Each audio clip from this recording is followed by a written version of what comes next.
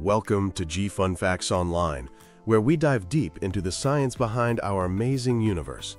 Today, we're heading to the moon, but not the side you're used to seeing. We're going to a place of immense violence and enduring legacy, a place shaped by a cosmic collision billions of years ago. This is the story of the moon's South Pole-Aitken basin, a colossal scar that holds the keys to unlocking some of the deepest mysteries of our solar system. To really get why this basin is so important, you first have to understand that the moon has two very different faces. The near side, the one that's always looking at us, is covered in vast, dark, smooth plains called Maria. These are ancient volcanic fields. But if you could fly around to the far side, you'd see a completely different world. It's rugged, mountainous, and absolutely pummeled with craters. For decades, scientists wondered why this stark difference existed. The answer, it turns out, lies in a single, cataclysmic event from the moon's violent childhood.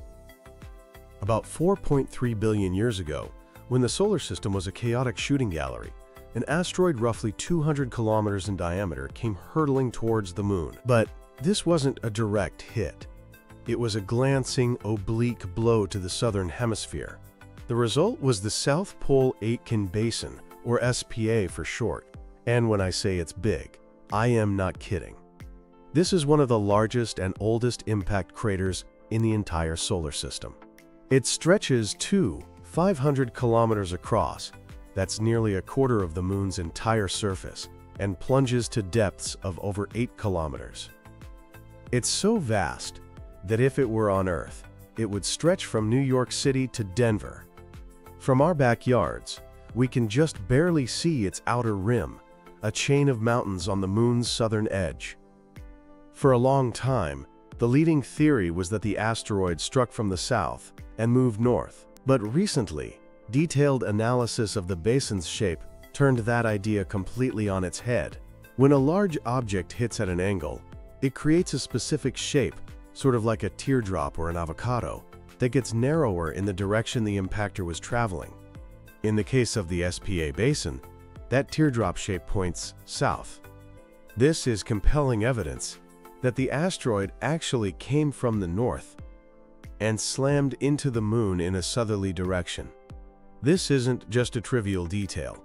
Knowing the direction of impact changes everything for geologists trying to understand where the debris went, and for NASA trying to figure out the best place to land. This impact wasn't just a surface scratch.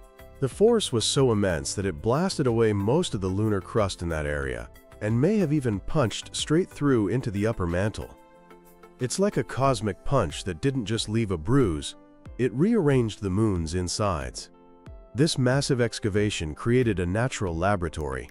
It gives scientists a unique window into the moon's internal structure without ever having to drill.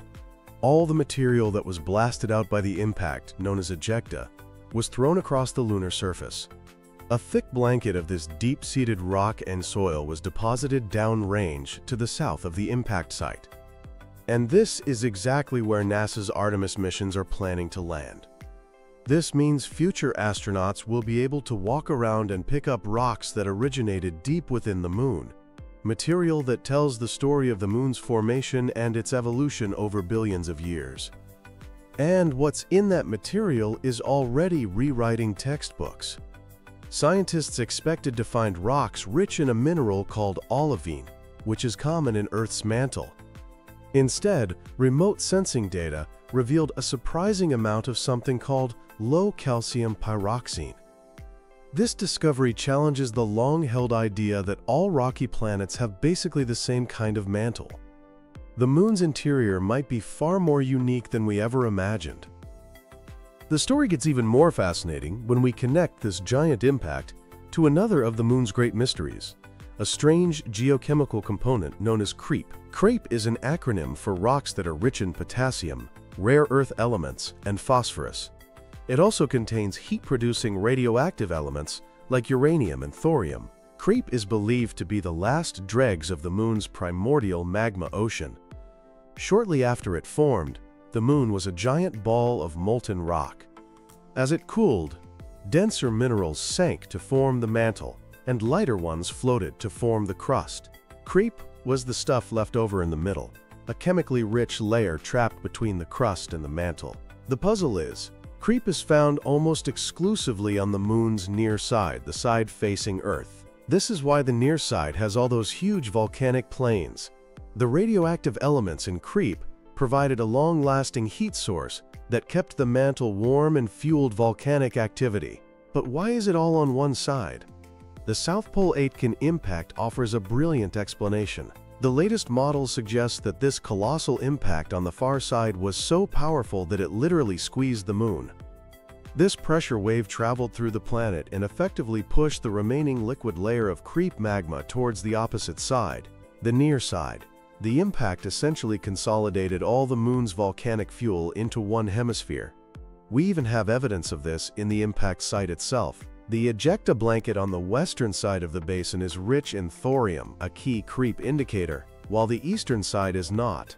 This suggests the impact happened right on the edge of a patchy, subsurface creep layer, giving us a fossilized snapshot of the Moon's dynamic interior from billions of years ago. So the South Pole Basin is a geological wonderland. But there's another treasure hidden at the South Pole, one that is absolutely crucial for the future of humanity in space: water ice. Because the Moon has only a very slight axial tilt, the floors of some deep craters near the poles are in permanent darkness. They are permanently shadowed regions, or PSRs, where the sun never shines.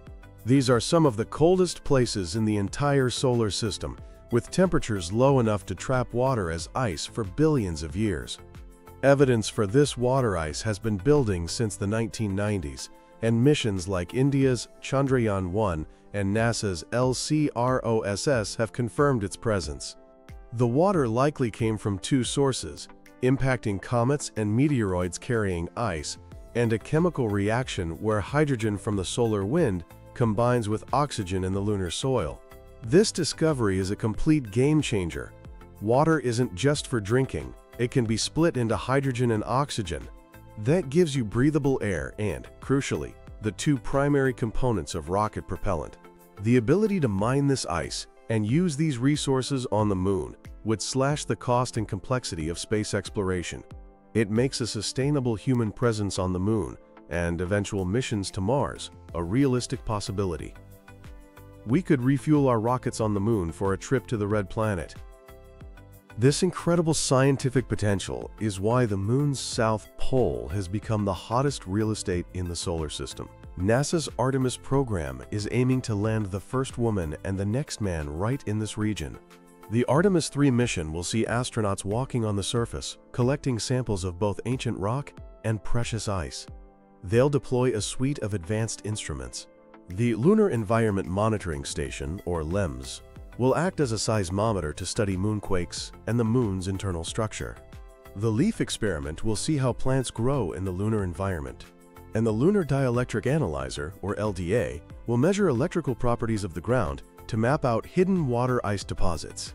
But the United States isn't the only country with its eyes on the prize. China's Change program has already made history. The Change 4 mission performed the first ever soft landing on the far side of the Moon, right inside the SPA basin. Their next major mission, Change 7, is scheduled for 2026 and will specifically target the South Pole to hunt for water. It includes an orbiter, a lander, a rover, and even a small hopping probe designed to jump into those permanently shadowed craters to get a direct look at the ice. Following that, Change 8 will test technologies for using lunar resources, like 3D printing structures with moon dust, all in preparation for building a long-term international lunar research station. The story of the Moon's South Pole is a powerful reminder that the history of our solar system is written in the language of impacts. The collision that formed the South Pole-Aitken Basin was a moment of profound transformation. It sculpted a unique landscape. It tore a hole into the lunar interior for us to study, and it may have been the very event that gave the Moon its two distinct faces. Today, that ancient scar is the focal point for a new era of human exploration. The secrets hidden in its shadowed craters and the stories locked in its ancient rocks are about to be revealed. We are on the verge of not just rewriting our understanding of the moon, but of taking the next giant leap for humankind. The story of that cosmic collision is far from over. In fact, a new and exciting chapter is just beginning. Thanks for tuning in to G Fun Facts Online.